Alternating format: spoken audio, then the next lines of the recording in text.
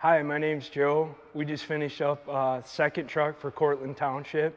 It's a sister truck. It's exactly the same as the first one we did, and we're just gonna highlight some of the cool things.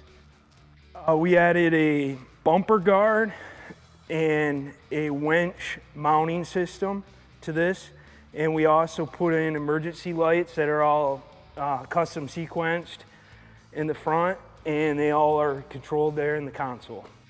We have a Wheelin' Liberty 2 light bar up top, very nice light bar. We added some custom features to the cap here. We have a shoreline, so 110 inlet that goes to a charger, and it charges the battery in this truck. As you can see here, we have some warning lights throughout the cap, and then also scene lights up top with angle brackets to put them in the proper angle. Up here we have an Wheelin' Argus light. That's a remote spotlight. That's all. It's all user interface within the console area. Up here we have a Dominator that shines really nice through the glass, all custom mounted up here, very rigid, reliable. I added some gussets here to the inside of the toolboxes in this cap. For these lights, it actually shored up a lot of this this toolbox area, made it more rigid. Now these lights here, I'm gonna turn them on. They're very bright. They're activated.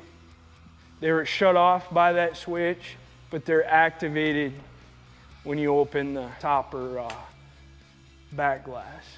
Everything's loomed, and as you can see, ran very cleanly throughout, no snags.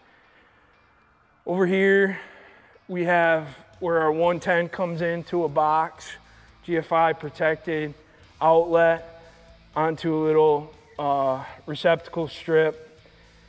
Then this is the area where they would charge their batteries on the 110.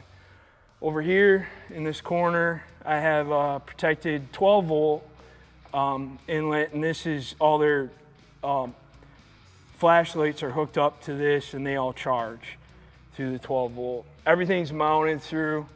This stuff is not going anywhere. Up here you can see the other Argus remote spotlight. As we get into the cab and look at the console, I can show you how those things are controlled. Here we have the console set up. We have an opening because we pre-wire it for the customer's radio that they install themselves. And then here's our main switch interface. We have options to turn just the light bar on. We have the rest of the flashers around the body of the truck and on the cap. And then this one is just the front bar, the front bumper bar. So you have different options there. You have left scene, you have front scene, right scene. These scene lights also utilize some of the white diodes in the light bar itself, so we're able to turn those on steady burn and add to the scene lighting.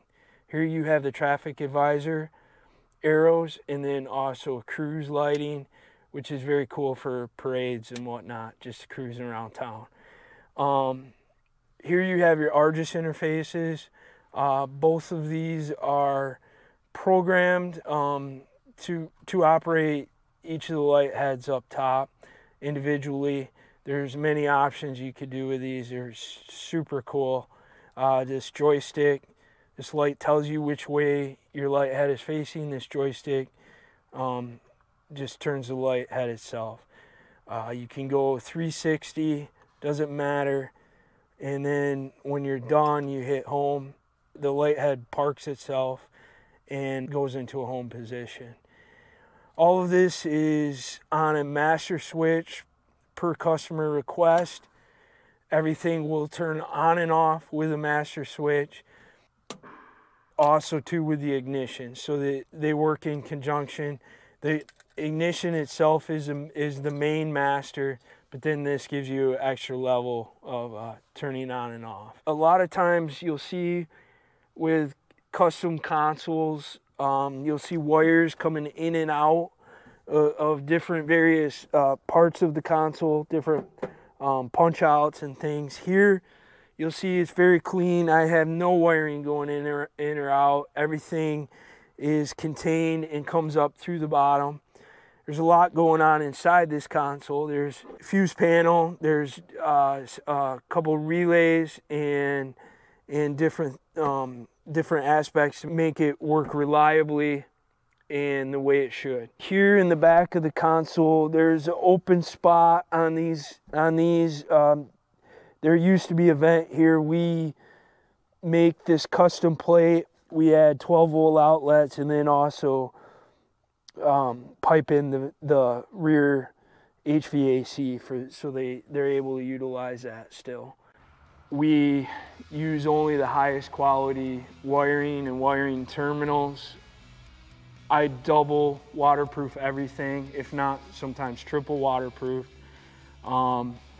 Everything is loomed and protected and ran in a very deliberate manner.